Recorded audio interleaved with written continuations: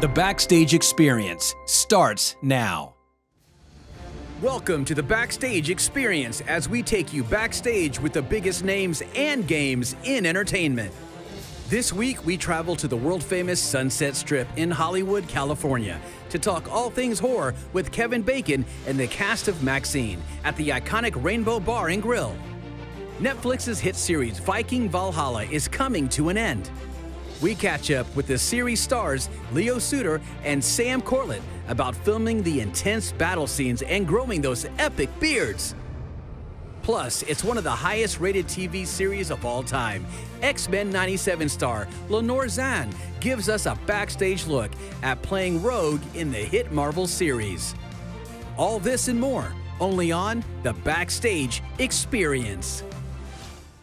Welcome to the Backstage Experience. I'm John Stenval. I'm Dave Morales. Have you ever played the game? I know you played the game. How close are you to Six Degrees of Kevin Bacon? It's a hard game to play. You're very close to Kevin Bacon. It's gone up after this episode. All right, and you, yes, you watching us here at the Backstage Experience, your 6 degrees of Kevin Bacon is about to get closer because he is stopping by this episode along with his co-star Elizabeth Debicki. They're going to talk about their brand new film. And Giancarlo Esposito, Gustavo, is joining us as well. He's in the movie MaXXXine with Kevin Bacon. Gustavo from Breaking Bad. It's a funny interview. I know you're scared. He terrifies me, but he's one of the nicest guys. He'll be stopping by as well. And if that wasn't enough, Vikings Valhalla enters their final season on Netflix. I know you're a big fan of that one. We're talking with the cast, and there is a massive series. It's one of the highest rated series of all time. X-Men 97, the cast is joining us on the show. That's right, the voice of Rogue. I bet she's going to drop some Rogue lines. As we do every episode, we catch you up with all things gaming. David Johnson, tell us what's up.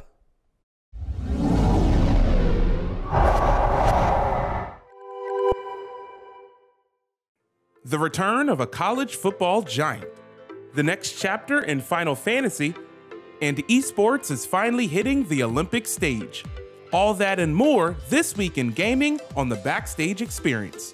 The last college football game released in 2013, which was the summer release of NCAA 14. After an NCAA ruling about paying players for their likeness and their image, the NCAA football franchise effectively ended and has been dormant for 11 years, until this week. EA Sports College Football 25 is the first new college football game in over a decade, and all 134 FBS football programs are included in the game. Multiple commentary teams are also included. You can take over a team and create a 30-year dynasty, or create your own college star and balance your life to bring glory to your favorite team. ESPN even licensed stadium architecture and accurate music, thematic crowd noise and chants, and team-specific rivalries. After 3 years of development, College Football 25 is here and slated to be one of the biggest sports games ever. As gaming and esports continues its meteoric rise, the International Olympic Committee has officially taken notice.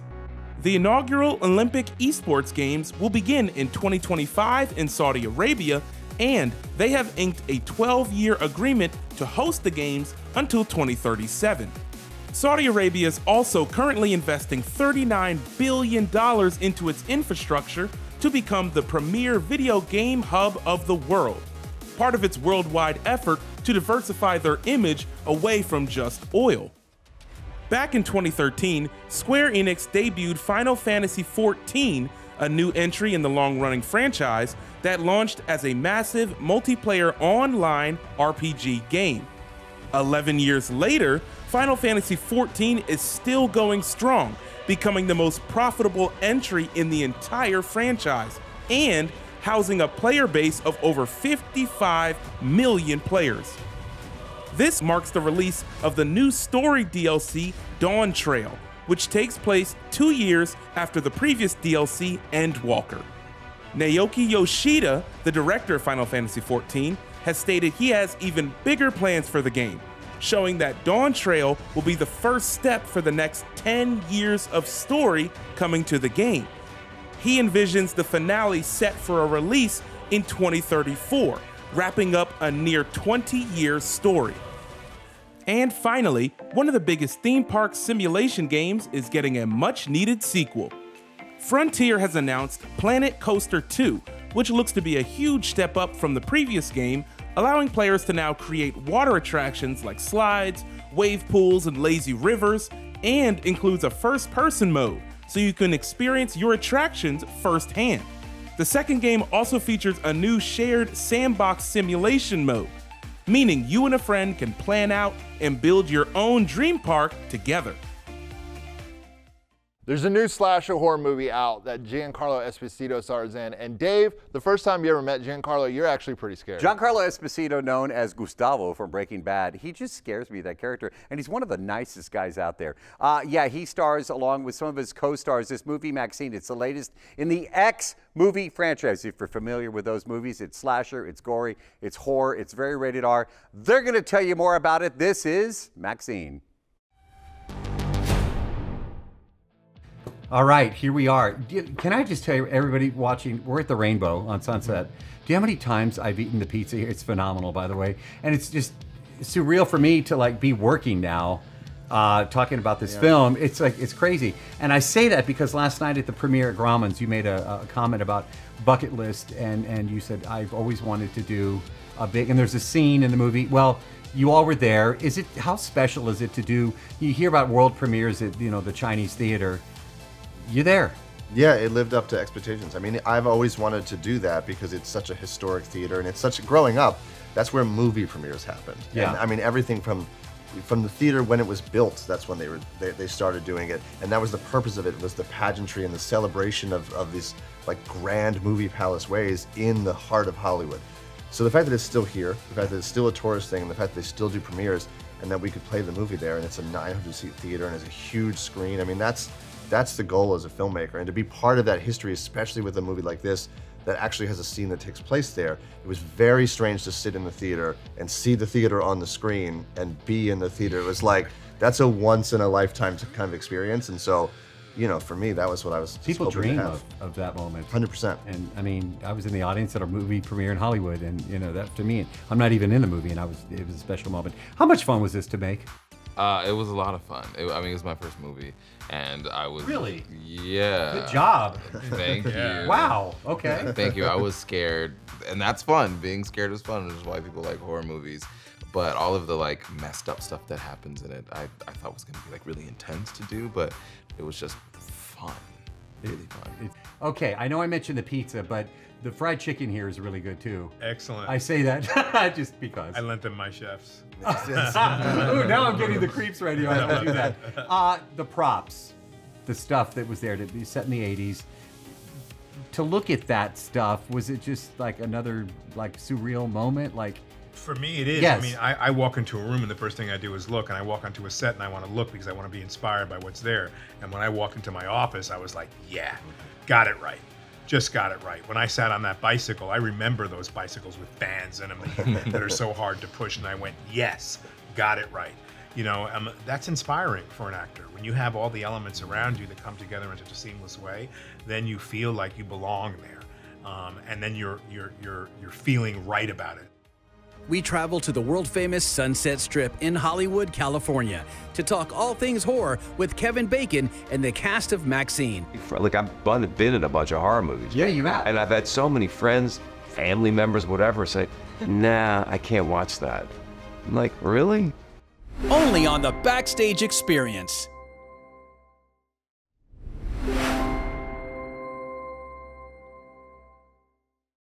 Welcome back to the Backstage Experience. Okay, there's a slasher movie. It's very gory. It's very rated R. But it's a lot of fun. It is actually a lot of fun. And as I've said here on the show several times, I'm terrified of scary movies. But it's Kevin Bacon. So you've played the game 6 Degrees of Kevin Bacon. How close are you? You're about to be 2 degrees because we have him along with his co-star Elizabeth Debicki talking about their roles and answering the important question, are they afraid of scary movies? Take a look. This is MaXXXine.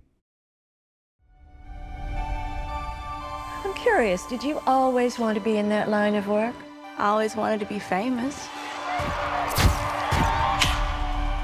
If you need to read off the sides we gave you, just go ahead, all right? I know the lines.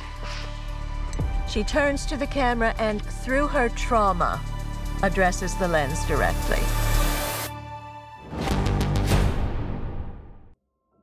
It's good to see you again, and this is our first in person. We've done virtual before. Okay. So I guess that makes the degree for other friends even closer because I'm actually here with you. Okay. You hear that all the time. I do, but you know, you play the game any way you want. There it is. How did this role make you like reflect on your career even? Did you give it like thought, like with a nods to Hollywood? I found it very satisfying to be in a movie inside of a movie. Yeah. I really enjoyed that mirror because I think it's, there's great accuracy there. There's also diplomacy, and it's also quite tongue-in-cheek. So I thought that was a nice combination to play. I walked away from the part and I thought Liz Bender was so easily accessible for me that I feel that I could bring her out in my life a lot more often, particularly when I'm taking meetings in Hollywood. So yeah, she's a very satisfying person to play because she's actually just hyper honest and and unapologetically honest. I think we over apologize a lot in general, and it's a little bit tiring. So it was quite freeing to just not have that extra layer of behavior. She doesn't have that. So. Okay, most important question I'm gonna ask. Do you like, I've never asked you this, do you like scary movies? I'm a chicken. Oh yeah. Okay. Yeah. Yeah, I do. And I'm always kind of surprised. I'm always surprised when people don't. Do you know what I mean? Because that's the one, I think that's the one genre that people will say, no, I just don't do that. You know what I mean? Like if you said, oh, I cannot watch a romantic comedy. I mean, who would say that? Of course you can watch a romantic comedy, right? But with horror, it's fine. You could say, I don't watch them. I have so many friends, like I've been in a bunch of horror movies. Yeah, you have. And I've had so many friends, family members, whatever, say, nah, I can't watch that. I'm like, really? You think, does it feel that real? I guess it does. And I guess that's the job, right? To make people feel something. And if they feel like, you know, turning it off or covering their eyes, you're doing your job right. We're not all as brave as you. It's not that brave. But I think it's like for me, it's like it goes in my body. When it works, it's like my whole body is responding to it. It's more about like, can I go to sleep at night? Will it haunt me? Also, people respond differently to different levels. Like some people are fine with blood, but don't like torture. I mean, if you even look at a movie like MaXXXine, you could probably, I mean, there's a couple of set pieces of you know, horrible stuff that happens. You know, everybody might have a different reaction to all of them, although I can pretty much guarantee which one men will react to the most. And we did. Without going into detail. Now, we filmed those interviews at the world-famous Rainbow Bar and Grill on Sunset Boulevard, which has a ton of history in the rock and roll era. They also have really, really good pizza. All right. And fried cheese. Dude, the food there is amazing. It's so good. It was crazy because we've been there, you know, for dinner, and now we're working and talking to Kevin Bacon and the rest of the cast. Kevin actually came after we did that interview and actually sat down and had lunch with us. Yeah, afterwards. He said, he goes, so what's this pizza all about? Kevin Bacon, by the way, is one of the nicest guys. He's like a next-door neighbor just mowing his yard on a Saturday morning. And I want to say Gustavo, but Giancarlo Esposito was talking about the fried chicken as well. He was. It's, yeah. All right, so let me tell you about MaXXXine. It is the latest in the X movie franchise. These are horror/movies. They're saying that this is the last one, but I think there might be one more. The fact that Kevin Bacon and Elizabeth Debicki in this movie, though, really added, and there's some really gory scenes, though, like John said, that will make you chuckle. Leif Erikson is one of the best-known Vikings of all time. Now that Netflix's hit series Vikings Valhalla is coming to an end, we sit down with stars Sam Corlett and Leo Suter about portraying the iconic characters in the show's epic battle scenes. The endurance speed of the physicality was actually, yeah, it was quite a bit more than I anticipated. That's coming up next. Only on the Backstage Experience.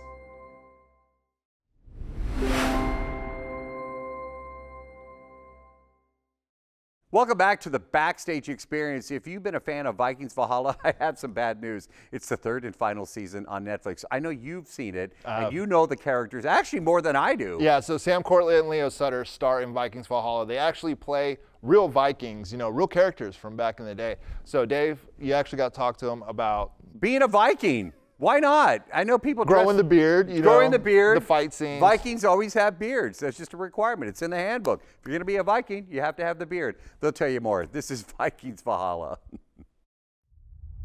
What makes a king successful? Two types of strength. Strength of mind, intelligence, and the power to defend your position. Physical strength.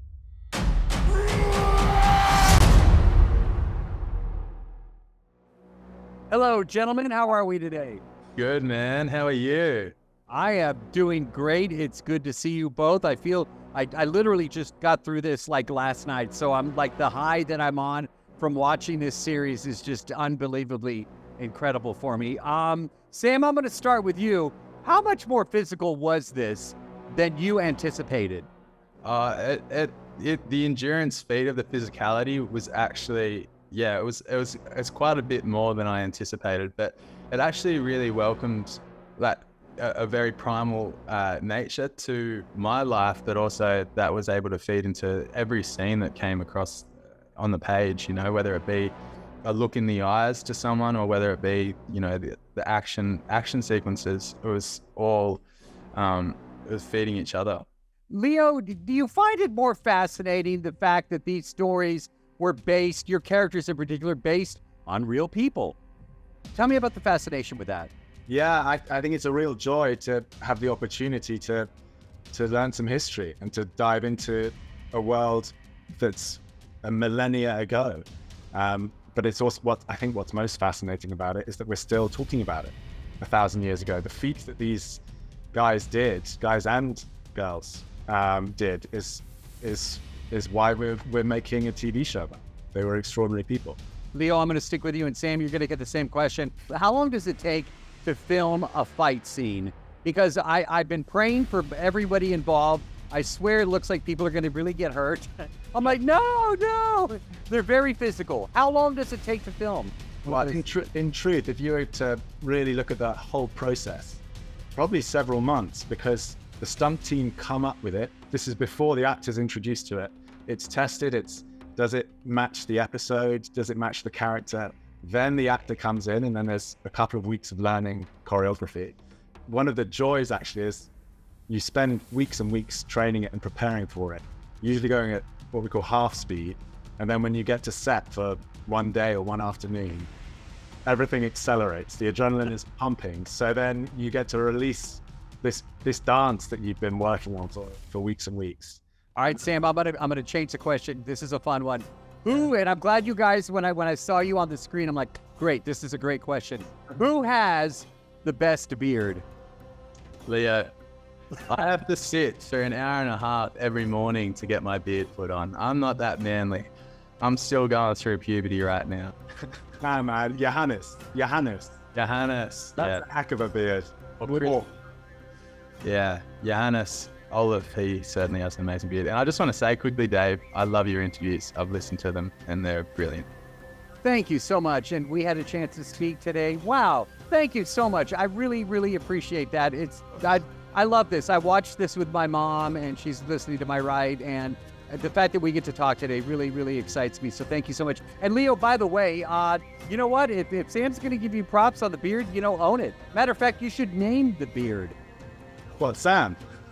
No, I name it Momoa. It looks like Jason Momoa's beard. I'll take it. I'll own it. Thank you all so much and appreciate the kind words. You all stay safe. Let's do this in person next time, okay? Sounds good, man. Thank you all. Take care. Bye-bye. It's one of the highest-rated series of all time. After a 2-decade hiatus, Marvel's X-Men 97 is back and bigger than ever. Before we go, Lenore Zann reveals what it's like to return as Rogue in the coveted Marvel franchise. Only on the Backstage Experience.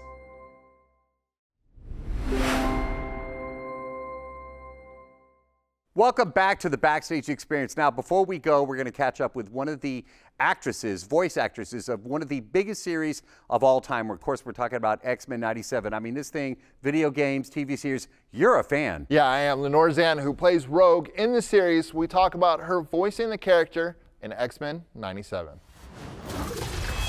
X-Men.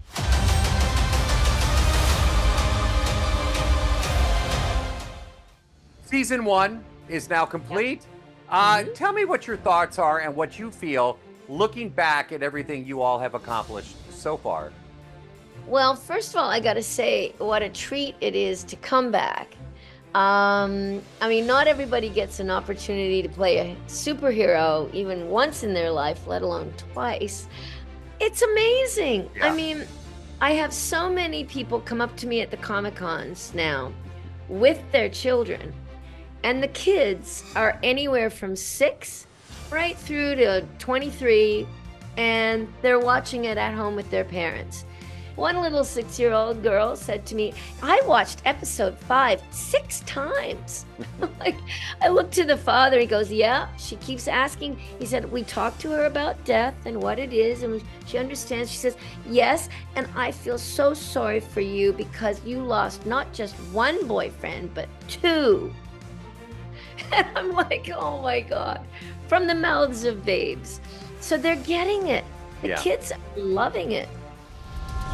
Magneto, the last will and testament of Charles Xavier. Everything he built now belongs to me.